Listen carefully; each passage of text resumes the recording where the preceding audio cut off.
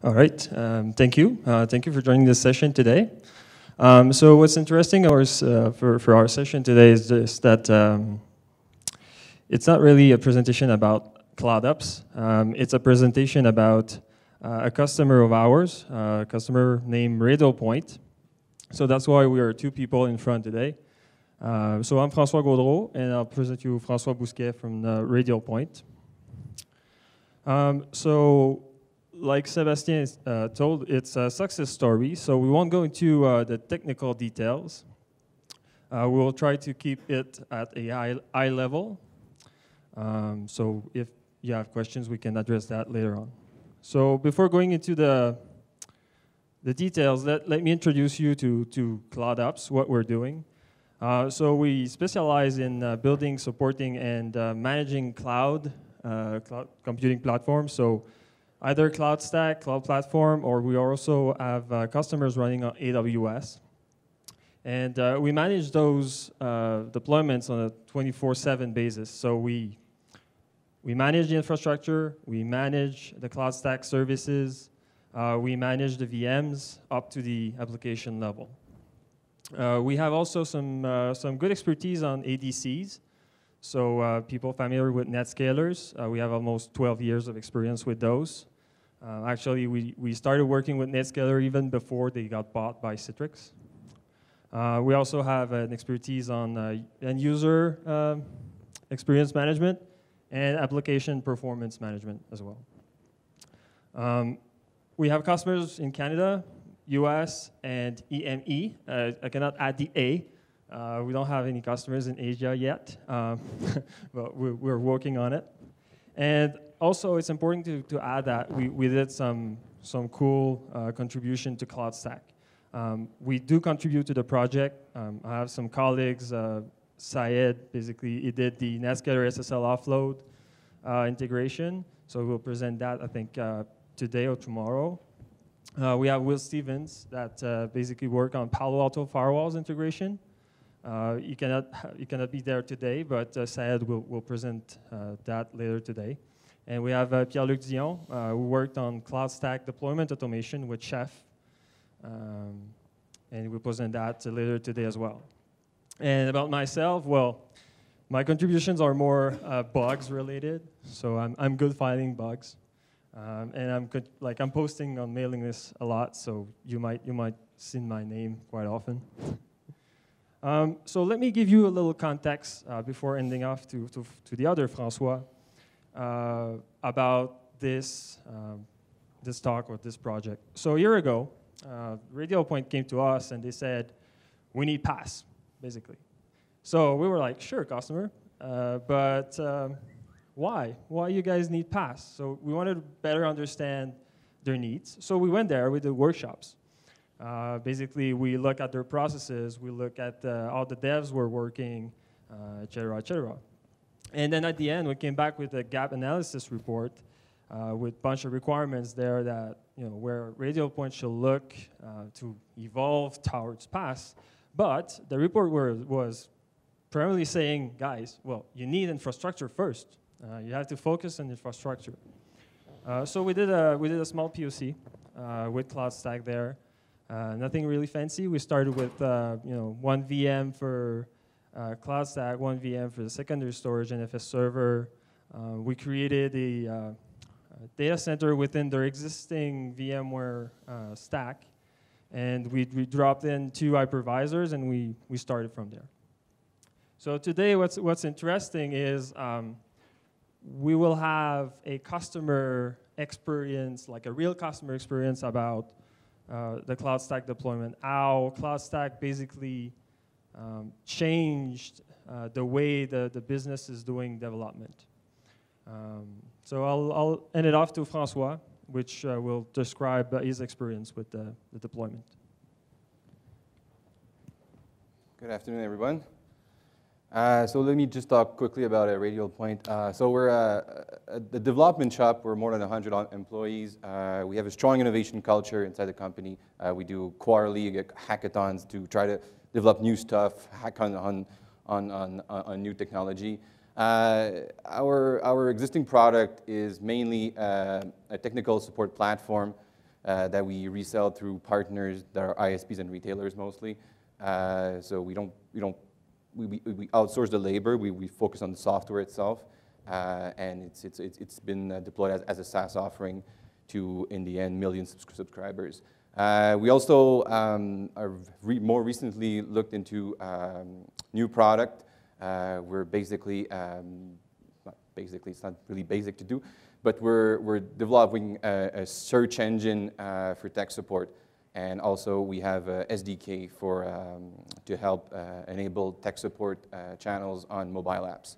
We're a very open source friendly company, so we use a lot of open source technologies, but our core infrastructure is mostly enterprise, and by enterprise I mean it's a strong VMware platform that we use.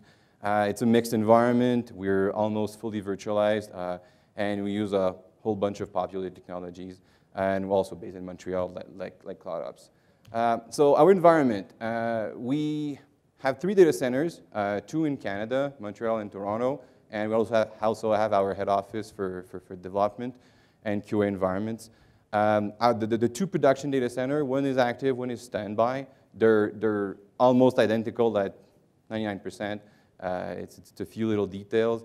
We do not have presence in US anymore. The reason behind that is some of our customers don't allow us to put the data on US.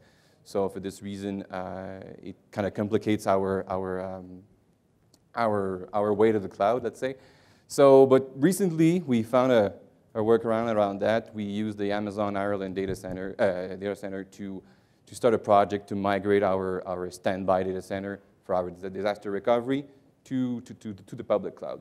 So we're aiming towards a hybrid model where we have both a private and public cloud. So as I said earlier, we use VMware for virtualization. It's been something we've been using for more than 5 years. It's been very stable for us. We're very happy about that, except for the license cost. And we also use Cisco UCS, just to give you a context on what we're using. In terms of load, we're speaking about more than 500 VMs across 3 sites. So my role is, I'm the manager of the NOC team. So the NOC team is not really a NOC team in the sense that it's more an infrastructure team, because we manage both, we manage all network servers, OS, Windows, Linux, virtualization, storage, load balancers, et cetera, et cetera. Everything infrastructure related, we manage it, which helps us troubleshoot things as you have access to everything. So first, the problems. So a year ago, we were in conversation with CloudOps to get more, to try to improve the way we manage technology and develop. So we had a lot of problems. First, one of the problems is that there was a lot of manual stuff, even though we automated a lot of things in the past years, like application builds, everything was packaged into RPM. That was a great start. But we had a bunch of issues regarding the execution and the installation, the creation of environments. And by an environment, I mean a bunch of virtual machines with applications configured, all linked together, and with proper data. So, and one of the biggest issue we had was just for simple server creation. So you have a team of infrastructure that manage the virtual environment, and you have a bunch of development teams internally that are all our customers, that every time they need machines, they open a ticket, and they go through this somewhat complex workflow in order to get their one or many virtual machines. So that workflow involves reviewing the machine, getting approval, the creation of those machines. At least the whole creation part of the machine was somewhat automated. But in the end, it was taking days sometimes, depending on the requirements. So this whole process was long, it was costly, and as a consequence, it was impacting our velocity, and it was increasing all the development risks, because it was intruding delays all the time. So in terms of solutions, what we looked for, first of all, automation. I just cannot say it too much. And also, one of the key components to do automations was for us to have an infrastructure as a service platform. And that's where CloudOps really made us a good recommendation by suggesting us to use CloudStack. So last spring, we did a proof of concept with CloudStack in order to understand what it meant for us in the context of our infrastructure. So we were skeptic at the beginning, to be honest with you. We are guys that are used to manage VMware, to have access to all those advanced features of VMware. That's somewhat a pretty good environment. It's very stable, and it's very cool. And then we were just at the first look we had at CloudStack was, just a GUI on top of VMware for users. But as much as we were learning it, we found some advantages, but other issues we were seeing with CloudStack at the beginning was about resource usage. How can we manage the resource that we can give to people? People would just create machines if they have access to. They would just keep creating machines without cleaning them up. And also, we were concerned about the fact that some advanced features of VMware, like at that time DRS, storage DRS, were not like supported or completely supported. So we were used to using those features in order to be able to do some cool stuff, and we were asking questions about that. And at one point, we also tried to consider vCloud. Is this vCloud a good alternative for us? On that one, it was pretty quick to realize that in terms of cost and complexity, it just wasn't worth it for what we were trying to do with it. So we kind of put that aside quickly. So we did a POC. It went pretty well. I mean, we were able to quickly get something up and running and start experimenting with it. And in the end, we installed the CloudStack for all our development environments during the summer. And 2 months later, we saw our first CloudStack usage in production. So we started with version 4.0 and tried to upgrade as fast as we could to the new versions. Presently we're running 4.2.1. We haven't touched 4.3 yet, but still recent. So in terms of notes, specifically to our traditional VMware cluster environment, shared storage, and all this thing. So one of the first things we noticed with CloudStack is that it requires vCenter. So we were hoping to have some licensing savings there. But given that it happens that it appears that we needed vCenter, so we had to keep our vCenter. But that's one thing to consider. The other thing we realized was the different types of licenses. So I don't know if you're familiar with the VMware types of licenses. So in addition to charging you for the different licenses, they also give you different offerings of those. So they have basically standard, enterprise, and enterprise plus. Mainly, we were using enterprise plus licenses in order to benefit from like distributed vSwitch, DRS, storage DRS, and such kind of feature. And enterprise and the standard licenses, basically to make this quick, is a license that just gives you access to the hypervisor, the HA, and you don't have DRS, you don't have storage DRS, you don't have a virtual distributed switch. So but what we realized is that by using CloudStack, we didn't really need all those features because CloudStack was somewhat hiding them from us anyway. And because we were using CloudStack, we were entering some kind of a new model of development where like more of the cloud type model, where generally you create machines, you destroy them, you can easily recreate them. So then this kind of feature was not as much important as it was in the past. So one thing that really makes our environment different from typical cloud environment that are public is that our environment is all private, in the sense that all these devs environments, so all the development teams that I deal with every day, they do their stuff internally. They don't need to expose those on the web. So although those web applications mostly that they work on, they need to be only accessible internally. And we didn't want to go through complex like internal VPN to access those. So stuff like isolated networks and public networks in terms of CloudStack terminology didn't make sense for us. For us, we just wanted people to deploy machines and be able to SSH or RDP to those machines right away without having to create some port forwards or some complex network configuration. I'm talking to developers who don't want to have to just have a quick wizard to create their servers and access it. So for this reason, we started using shared network instead of isolated networks. And we created our implementation based on that. So a shared network, for those who are not familiar with this, is basically a network that is routed by a router external to CloudStack. So it's not routed by the VR themselves, it's another router. So another issue we had when first implementing CloudStack on VMware was the initial configuration for the VMware interfaces, network interfaces. It was not straightforward to configure. We're used to having, so our environment is typically has a VLAN for management, has a VLAN for this, a VLAN for guests, and a bunch of different VLAN configuration. So when we initiated install CloudStack, we had to do some tweakings because CloudStack was expecting the management VLAN to be the same one as the CloudStack management and such kind of thing. So we were somewhat able to figure it out. And we ended up with our first environment, which was a 2-host environment. I mean, you have the specs there, SAN storage. And in our case, we decided to just cannibalize our production standby site instead of spawning new resources or using some old crappy servers.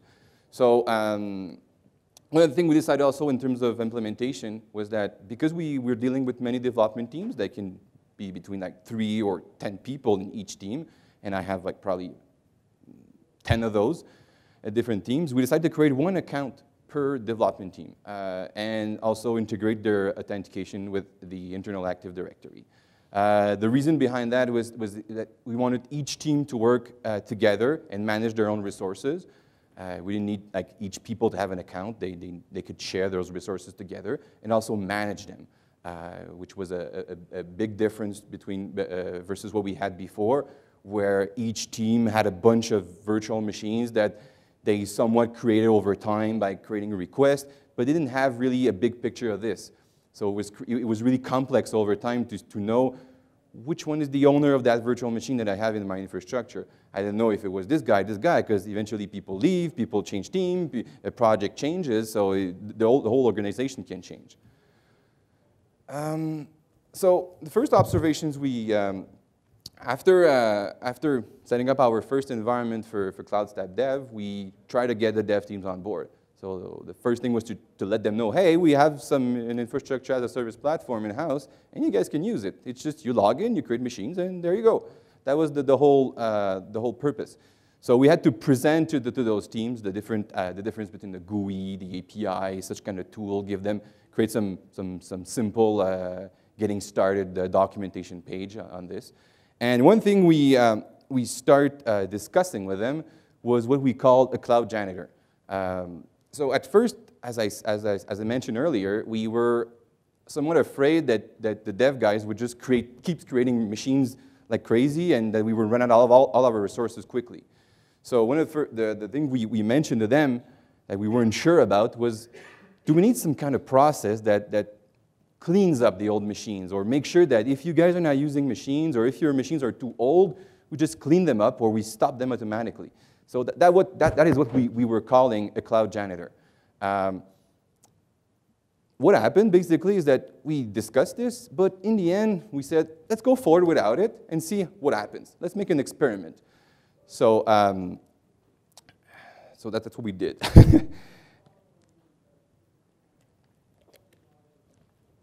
And in the end, after a couple of months, we never talked again about this because we realized that it was not required. So as soon as we deployed CloudStack internally for development teams, we saw a continuous increase in terms of usage over time. We saw developers with huge workstation with like huge quantities of RAM starting to use CloudStack instead of having their own, using VMware or VirtualBox locally to have a bunch of virtual machines to run their development or QA environment. So, and we also have an automation team internally that started using the CloudStack, which is a remote execution framework that can do more than that, to basically build complete environments by using the CloudStack API.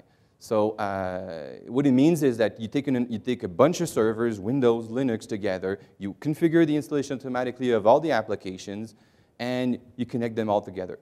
All this. And this required an infrastructure as a service. But that was a big change toward what we were doing before, if you remember the workflow that I showed on the previous slide, which was taking days. Now, they were able, through a simple script, to create a whole environment.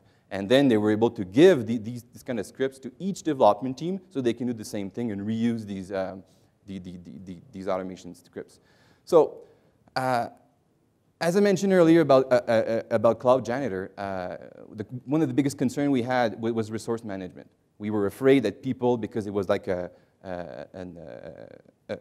open buffet, that they would eat all the resources pretty quickly, and that we would run into the limits pretty fast. So what we realized was that giving developers access to a self-service platform where they can manage their own resource, create them, delete them, and manage this by themselves, it kind of did that Cloud Janitor by itself. Because we realized that people were somewhat diligent about what resource they use, and they were just keeping what they really needed. And as a team, they were asking those questions. And in terms of processes, what we did is that since each dev team has a team lead, if we had some questions about the resource usage for a dev team, we had one guy that was well identified to ask those questions. But giving them visibility on their resources was a big advantage for them and for us. So in terms of infrastructure, as I mentioned, we have 2 data centers. We have the production right now is at Toronto, and our Montreal data center was standby production. Okay, just to mention, if we use some nimble storage, we have NetScalers. We have 1 vCenter at each data center. The logic behind that is that each data center needs to be pretty much independent from each other, even though they're supposed to mirror each other. So because we had we had a lot of overcapacity, we decided to just start cannibalizing those data centers in order to reuse some of those resources for CloudStack. So one of the things we realized by using CloudStack in an existing environment, CloudStack was not for us to replace necessarily what we had already. We have production running on this. We don't want to introduce instability right away. We want to slowly integrate this.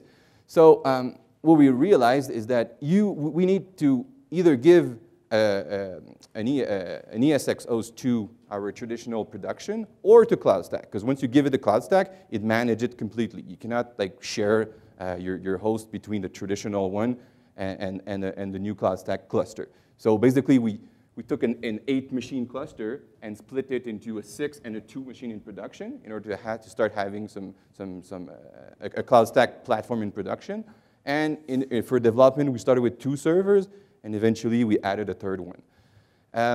So the logic behind having 2 CloudStack in our environments, one for dev, one for prod, is that for us, each data center should be independent. If the other side goes down, the other one should notice. So, and in the end, we didn't realize that CloudStack was not too heavy in terms of resource to run. So it was easier for that. Plus, for security purposes, it was much easier to physically separate them in terms of network and access. So in order to run your CloudStack, some people like to run the CloudStack management servers or database on separate servers or bare metal. For us, it was easy. Since we had a regular cluster with our production stuff, we could just instantiate a couple of virtual machines on it in order to have the CloudStack management servers and DBs, and then the other cluster would run the CloudStack load. So we didn't need extra hardware for that. In terms of networking, because we wanted to use shared networks, the idea was to give 1 network per account. So, and make all those networks accessible everywhere through our router here, and to have a subdomain for each network. So, for example, we made the choice of using the top-level domain .cloud for all our CloudStack infrastructure, either prod or dev, and each network would be a subdomain of that with the name of the account. So let's say I have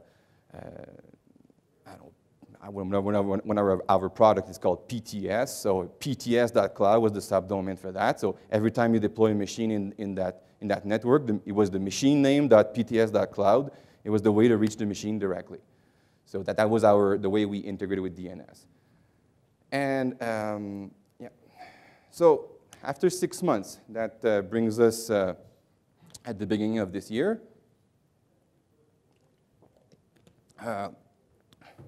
We saw a big migration of our old development environments toward CloudStack because of people really saw the value of having this environment. And because of resource usage, we needed to add a third host for this. We run into a couple of issues around over-provisioning, whether it's CPU, memory, and storage, primarily because sometimes some of the settings were not working as we were expecting. We had some issues with the virtual routers. Actually, we had a bunch of issues with the virtual routers. DNS, and DHCP were not stable. I mean, we're talking about people who deploys like 10 machines simultaneously. So the way it looks like we found some bugs in the virtual router and had to find some workarounds.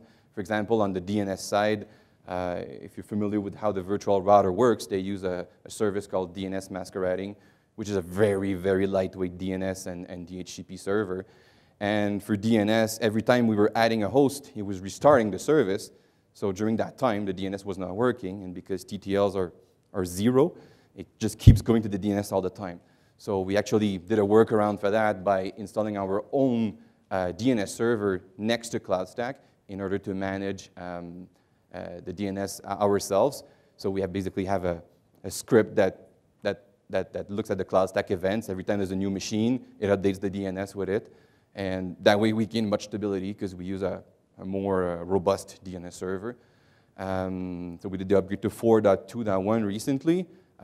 Sometimes it's scary to do updates with CloudStack because there's no rollback procedures on some of the steps. So you have to be very careful and understand what you're doing. So that's part of our experience.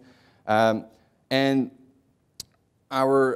so CloudStack also enabled us to, from a development perspective, to start doing some continuous delivery process. So I mean, I'm not a developer, so I cannot really elaborate a lot on this.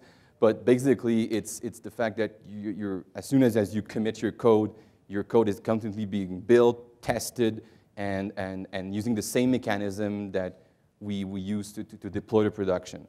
Well, globally, it's something pretty much similar to that. And also, we started doing our migration of our production environments to CloudStack. So for us, it's a way to really automate our deployments. If the deployments include bringing new machine in a cloud way than a traditional way where you do everything manually, if you have this kind of platform, you can just spawn machines whenever you create a new deployment, just reroute your load balancer to those new machines, and there you go, you're in prod.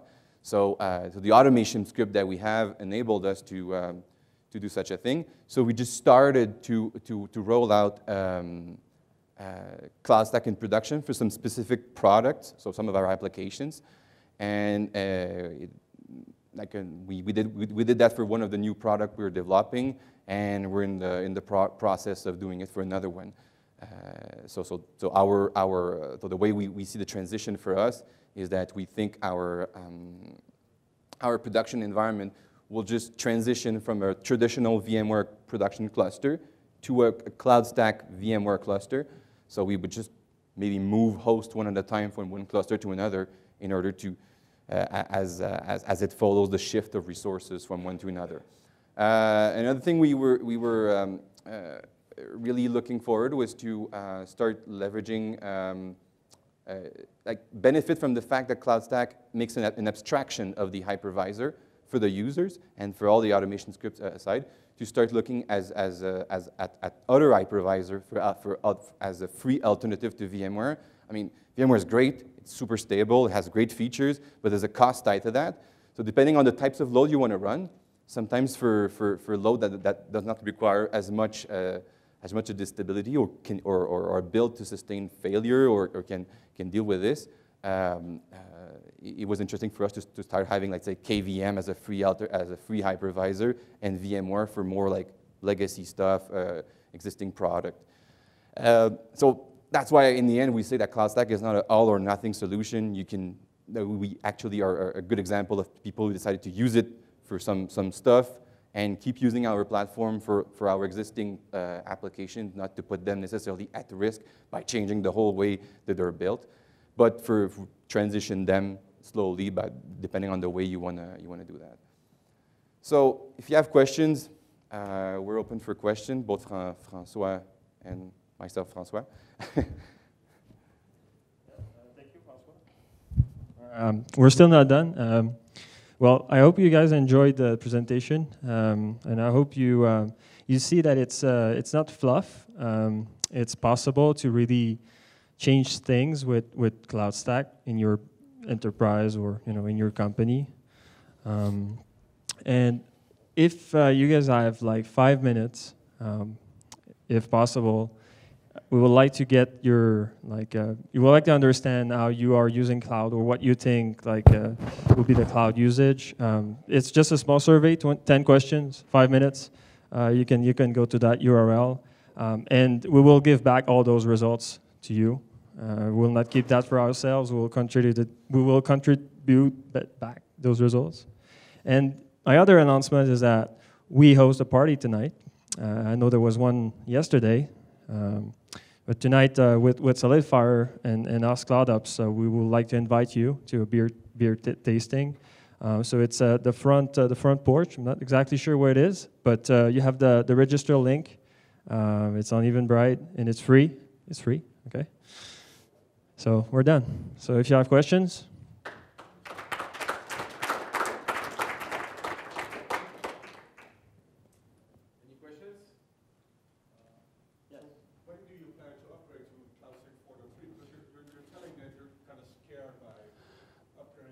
So our upgrade to 4.2.1 went well, but in the process of upgrading it, we saw that there were some parts that had no point of return. So our strategy right now will be to build a test environment, or some kind of little POC environment in order to test those upgrades to be more familiar with them before upgrading our dev environment, which, yes, it's a dev environment, but it impacts so many people when it goes down that you have to be careful.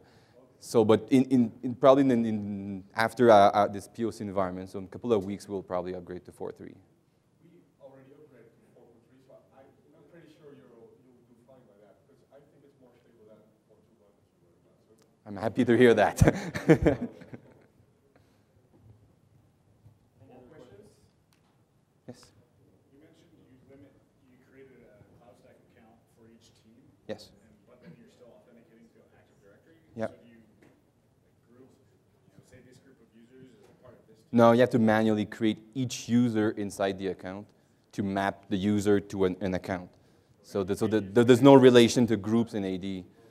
It's really a one-to-one user creation. And you have to explicitly create each user on CloudStack to grant him access to that account. That's one thing I wanted to comment on, is that an account in CloudStack is more of a group. Yeah. So it's not like the entire team is sharing the same credentials, right? They still have their own credential users within an account. But they share the same resources, and they can delete the stuff of their coworker in the same team. So they have to be careful, but they should be working together anyway. So in our case, they're all sitting next to each other, so it's not a big issue. Create a resource group for that team and say this team gets X amount of CPUs and Y amount of RAM. Yeah, since 4.2, you can limit the resource per account, pretty much like this. We actually don't, because we want to educate them at the same time. And so far, it's been a pretty good experience. Every time at the beginning, we were trying to put quotas, especially when 4.2 came out. It had quotas by default. We didn't realize that. And we just quickly remove all this. And whenever we see that we have some problems in terms of resource, we just look at who's using the most, and we ask questions. And generally, people just clean stuff by themselves. Or if we ask them, they go, oh, yeah, we can delete this, no problem. And they do it themselves. So it's just less work for us, and we focus on just improving the platform instead of doing all this repetitive work and tasks. Thank you. Yes. But were you guys ever asked to do a return on investment analysis, or was there a case study done on how much savings you got by implementing this approach? Not specifically, but I know that our management really see the value in this. I mean, they were very happy with the end result and the transformation that happened at the IT level in terms of what it brings and in terms of a capability for automation and all those things. So they directly see the value, but unfortunately, I cannot put a price tag to this or. One more? Well, thanks a lot, guys. I think it was a great talk and a great case study of CloudStack with VMware, with NetScaler, with Cisco UCS, DR in Amazon. So a great case study. I would love to write something about it that we can put on the CloudStack website. Thanks, guys.